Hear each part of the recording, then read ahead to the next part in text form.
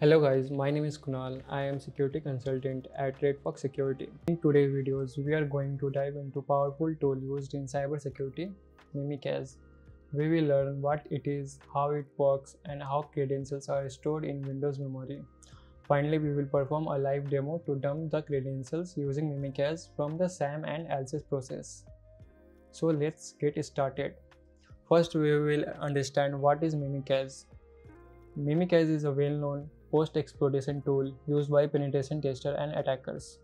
It was developed by Benjamin and is primarily used to extract plaintext passwords, hashes, and Kerberos tickets from Windows memory.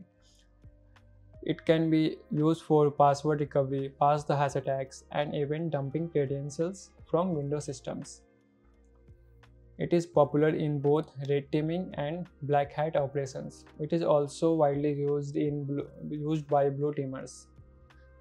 It can also be used for other tasks like manipulating privileges, exporting certificates, and performing pass the hash or pass the ticket attacks, making it a powerful tool in a penetration testing. To understand how Mimikatz works, we first need to understand how Windows stores credentials in memory. So basically, when you log into Windows machine, your credentials are temporarily stored in memory. This allows Windows to authenticate the user without repeatedly asking for login informations. There are few places where Windows stores these credentials. One is LSASS and second one is SAM. LSASS is basically a critical process in Microsoft Windows operating system, responsible for enforcing security policies on your system. It handles various crucial tasks including verifying user logins. When you log into Windows account, LSASS check your username and password against the system records to ensure they are valid or not. And second one is SAM, stand for Security Account Manager. Basically, SAM store has password for local accounts in Windows registry. It does not store plain text passwords, but Mimikatz can extract hashes from the SAM. Now let's dive onto the fun part, dumping credentials using Mimikatz. First, we have to download the Mimikatz binary. We can download it from their official or any other GitHub repo. As I know that there is a GitHub repo from Parrotsec, they have Mimikatz.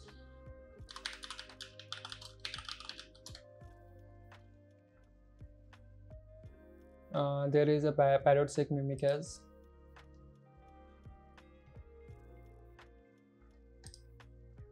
Just download it as zip. First, you have to disable the antivirus and the real-time protection.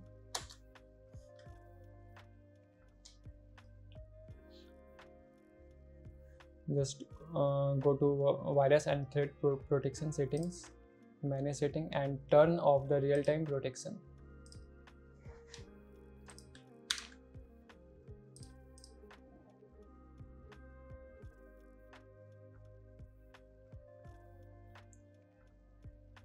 Now again,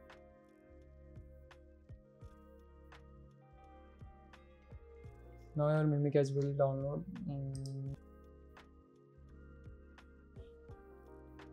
Extract here.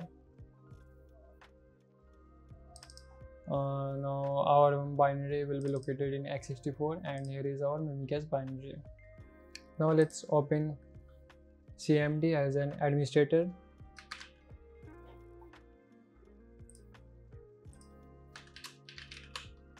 Navigate to the Mimikatz folder.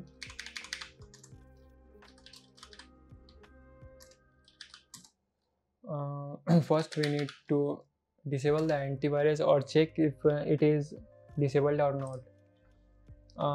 As we can see that the real-time protection is enabled. First, we have to disable it.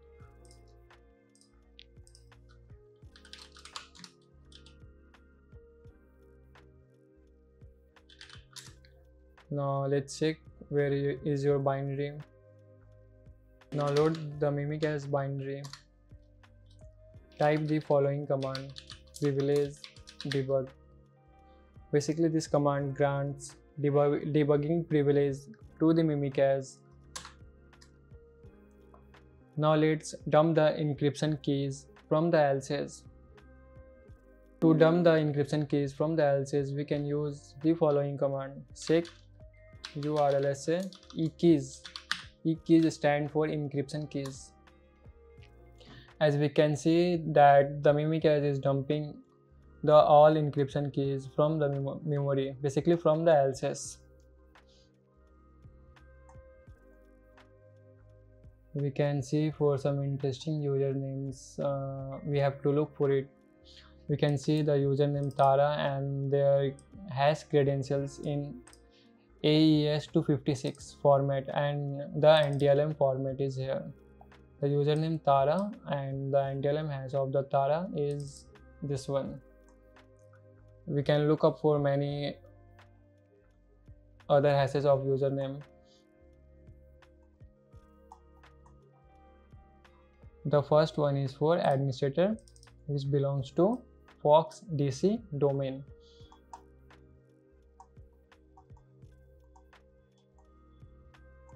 There is another username Sarah.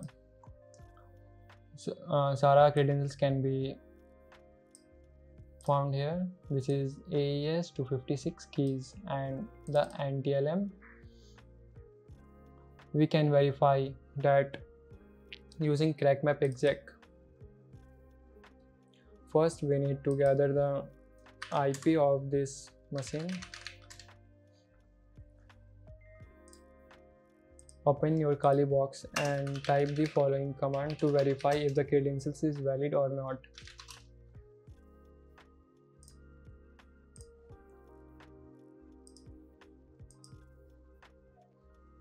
Just check the IP, which is 10.0.2.5, and the NTLM hash is this one. Just copy it and remember the IP.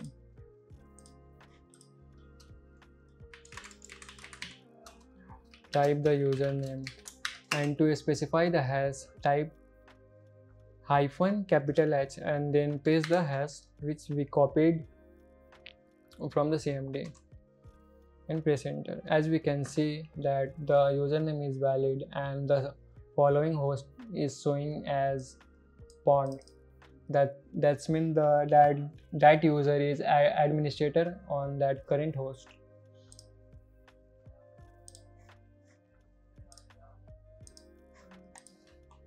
Now to dump the SAM hashes from the SAM database, we can use the following command: LSA dump SAM. Basically, SAM stores local accounts password in their database, but it does not store clear text passwords. As we can see, we got error and it's showing that it's actually not anything showing, but according to my experience, I know that why this error is happening. So basically, we have to elevate our privilege to system. Basically, we are now administrator and we have to escalate our privilege to system. For that, type the following command: token elevate. This command will elevate your privilege to system authority.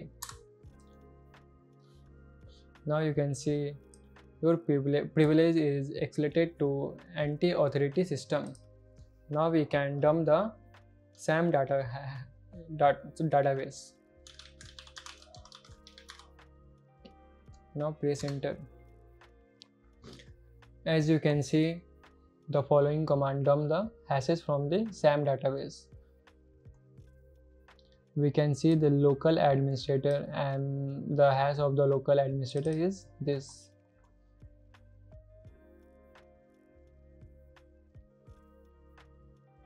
I think there are not any other local users. There is also credentials of Tara user.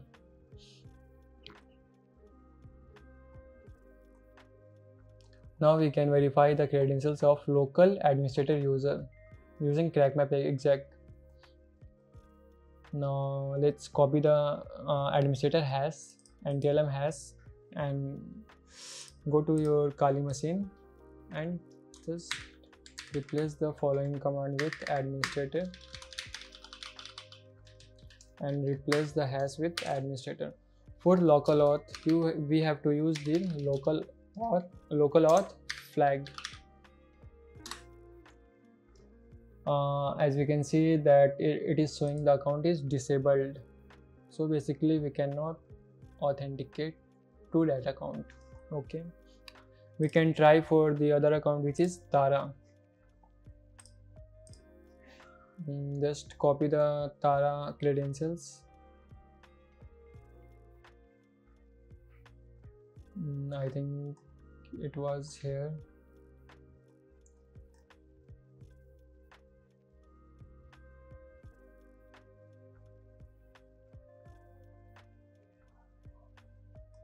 Okay, here it is. As we have dumped the credentials from the SAM database, this account Tara belongs to local users on this system. Let's copy the NTLM hash of the Tara user and let's go to the Kali machine.